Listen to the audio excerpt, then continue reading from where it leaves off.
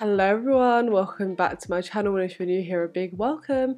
Today you get a rare sight, the sight of my face with absolutely zero makeup product, even corrector on.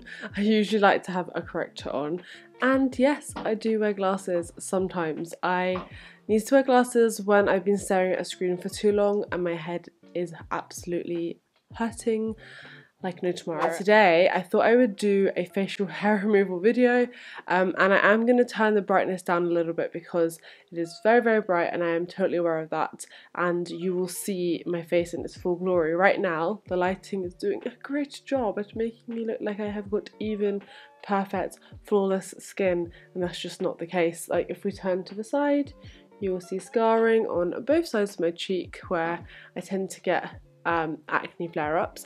I, like pretty much every single brown girl out there, get excessive hair on my face that you can see, and for me the main thing is this moustache area here. That was the main bane of my life, and now I just have a simple solution to it. But back in the day I learned how to thread by myself using YouTube tutorials, and I would thread the hair off, and then I had one of those spring tools which you just take both sides, go like that, and then you twist it, and it kind of works as like an epilator where it pulls the hair up. But I just decided, like, I don't want to have to go through pain to do it. So I shaved my face like lots and lots of other people, and I know it was like a huge thing on YouTube. I think Carly Bible was the first person who made a video about it, and then so many people started doing it, and I probably started around that time too, and I haven't looked back because it does work really well.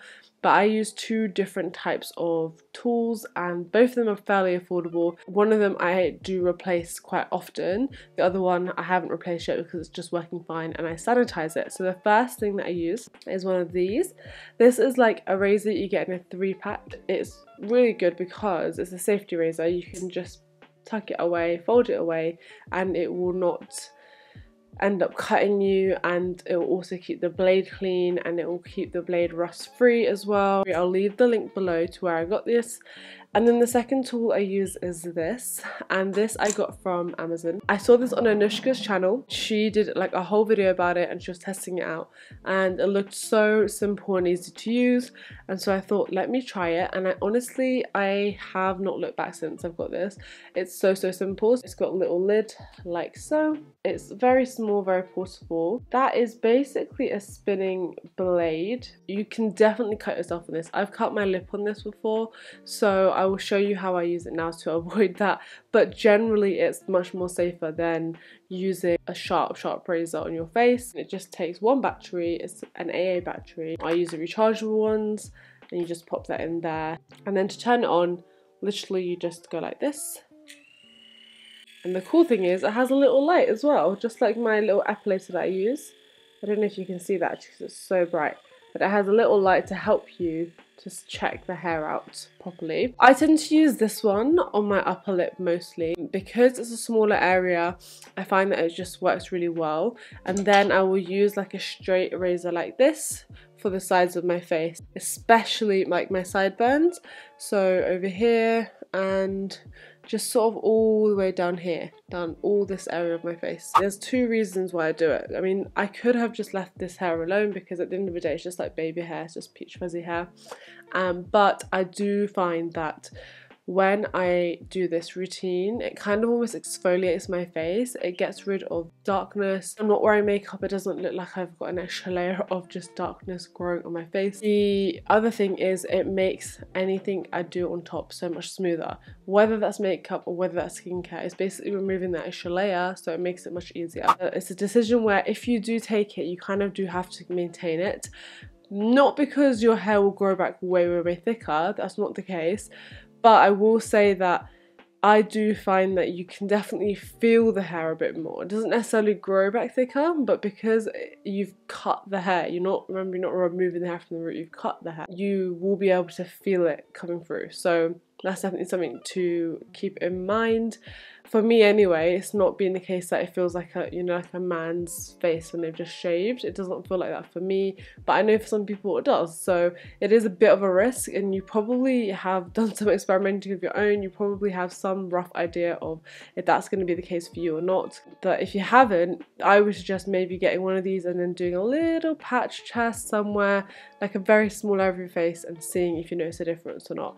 It just depends on genetics, genes, etc, etc. But anyway, without further ado, I'm going to now lower the brightness and we are going to get into removing this hair. And I'm going to be using this mirror, by the way, which I got from TK Maxx a couple of months ago, and basically it's got a 5x zoom, so I'll be able to get right into my face and see exactly what I'm working with.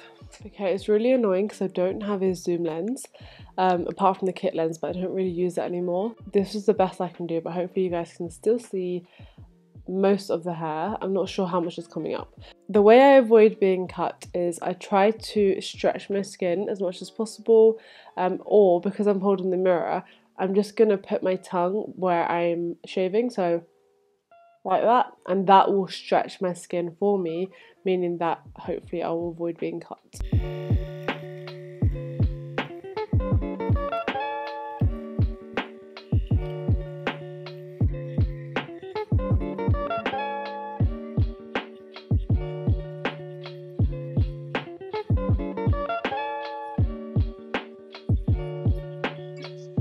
Okay, so I've just done one half of my upper lip. Eventually I would love to do laser hair removal on specific areas of my body where I just don't want to have to worry about hair growth. But right now, I mean, laser is not only a financial investment, but it's also a time investment. You have to kind of give yourself a year, and because we're not necessarily going to be in the same place for a year, I don't want to commit to laser yet. So yeah, this is working well for me, but obviously if you have got the type of hair growth where it just comes back within a day, then this probably won't be the best for you, but this definitely works for me for a good week and a half to 2 weeks where I can get away with it, and then I'm like, yeah, better get the shaver out. Oh my gosh, I just realised I wasn't filming that. That's so annoying. But basically, I just finished off the rest of my upper lip. I did a little bit of my chin, and already I feel like there's been such a difference in my face, honestly. And I just know that now when I go to do my makeup, it's gonna go on much smoother. Something that's a little bit gross but very, very satisfying is cleaning this thing. So basically you just twist the lid off and you'll see inside there is a build-up of hair, and then in this bit here as well there is hair as well, because obviously that's where the hair's gone once you've shaved it off. So what I like to do is get a cotton bud and just dip it in some disinfectant and clean the whole thing out, and then clean this side as well, let it dry, then put the lid on ready for use for the next time. Because if you don't clean it, you're going to be just spreading bacteria and letting bacteria grow, and then that's going to lead to breakouts. I've never experienced breakouts as a result of shaving my face, but I will say that when I have a very, very active breakout, so right now on this side of my face, you can see I've got like 2 spots that are kind of active, so to speak, and then the rest of it's scarring. So when I have a lot more than this, I won't go in with a razor because I just don't want to aggravate my skin. When it's like this, it's not too bad. So for the size of my face, like I said, I'm going to use a straight razor.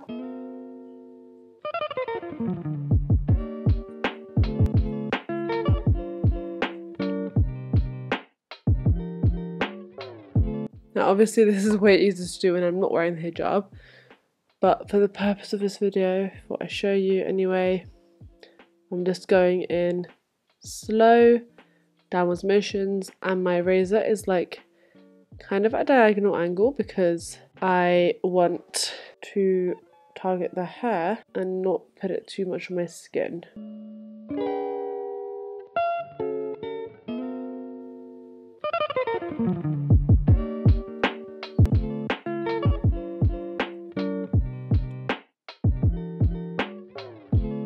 When I take my hijab off, I would just go around the sides. Okay, let me put the brightness up now. No more scaring anybody, okay? Okay, that's more realistic. So that is basically my facial hair removal routine. I try not to touch my eyebrows because I do believe that we're not supposed to shape our eyebrows, but I'm not perfect. Like, I obviously have in the past, I've definitely shaped my eyebrows, and sometimes I get really badly tempted and I'll just shape them here, and that's, try not to do that, okay? But the rest of my face is pretty much fine. It's just my upper lip area and then just sideburns to sometimes these bits of my cheek. And I don't know if you can tell, like definitely you can tell on this side that my face just looks a bit brighter because I've removed that very fine layer of dark hair, which is making my skin look more discoloured. So I just think there's so many benefits and advantages to this. I totally understand why people would prefer to wax or thread, but I personally feel like I have to tolerate enough pain when I'm epilating my body, so I'm not going to do that for my face. I'm just not. I just refuse. But if you can tolerate that, if you want to tolerate that, if that's your jam, definitely go for that. If not, if this has been something that's been bugging you, there is no shame in it. Just, it's your face, it's your choice. Just make sure that you are aware that it is something that you're going to have to repeatedly do. Unfortunately, it's not one of the things where you just do it once and then that's it. You've got smooth, hairless skin for the rest of your life. That's just not the case. Literally, obviously I've been talking you guys through it, so it's taken longer, but it would literally just take me like 5 minutes, and I'll do it as part of like a Sunday routine when I'm doing my skincare and stuff. And yeah, and then it just makes everything so much easier to apply later on in the week. So yeah, that's my routine.